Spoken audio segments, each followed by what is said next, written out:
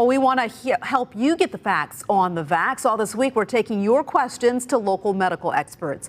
One question we received: what should parents of 12 to 15-year-olds when it comes to their kids and the COVID-19 Pfizer vaccine? Well, Dr. Kurt Ellenberger from Beaufort Memorial had this to say. Safe vaccine. I mean, as a nation, we're approaching 150 million doses administered with a very good safety profile.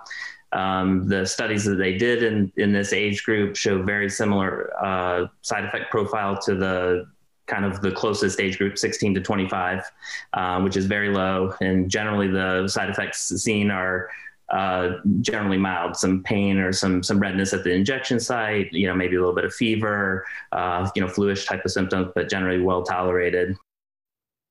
Now, if you have a question about the COVID-19 vaccine, we are here to get you the answers. Go ahead, put your camera up to the QR code on your screen and ask away.